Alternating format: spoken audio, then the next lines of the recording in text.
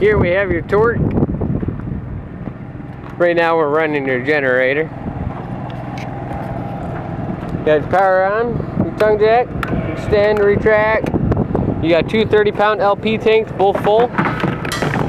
Regulator on top. So, pointing to the driver's side, you're going to be using this tank. Pointing to the passenger side, you're going to be using this tank. 12-volt battery. It is a deep cell battery. Your lights on the front cap here, I will show you how you turn those on. Generator here, your exhaust.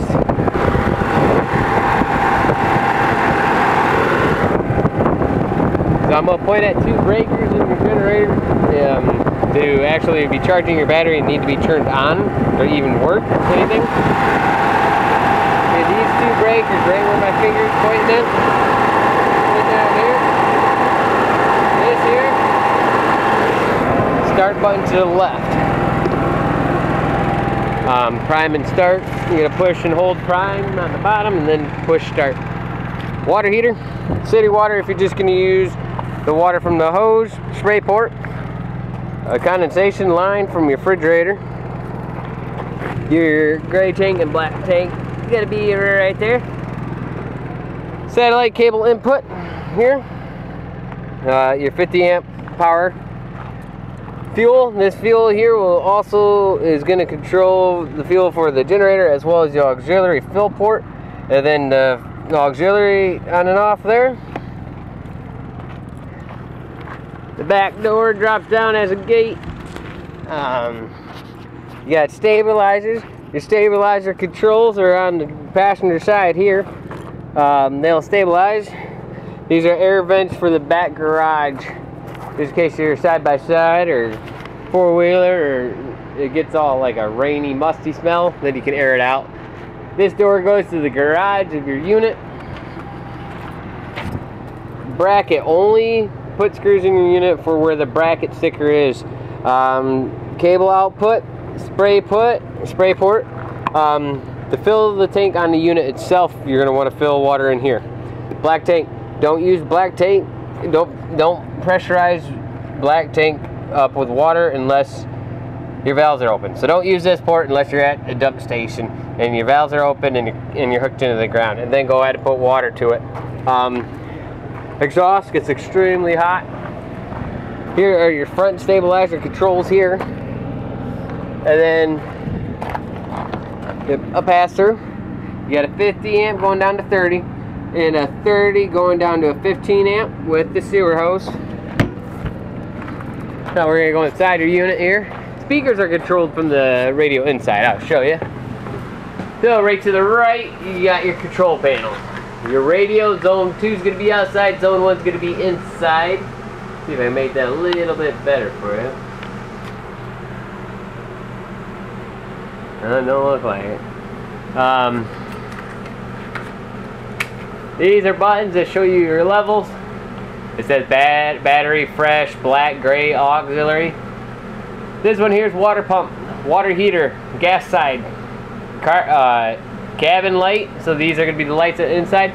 Cap light, remember the light I showed you in the front, the LED lights, that's going to be those. Porch light or awning, you only can have one or the other. Middle's off. Aux is light, slide.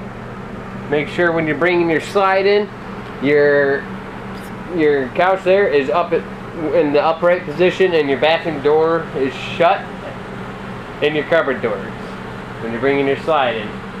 Your awning, you got a power awning. That will power out. We'll start from the master bedroom and make our way to the garage.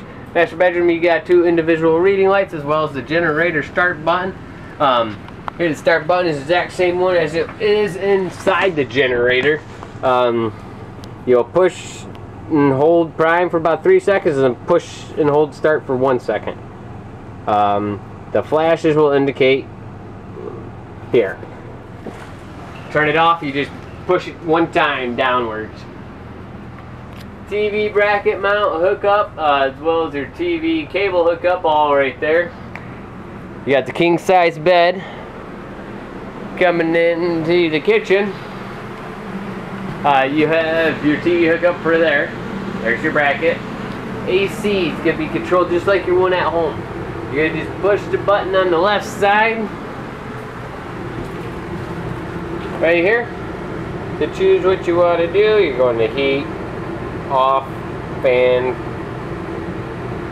cool, furnace, off. Keys are on your sink. Microwave, best indicator if you have at least 30 amps is going to be your microwave. If your microwave's not lit up, you ain't going to be able to use your AC microwave.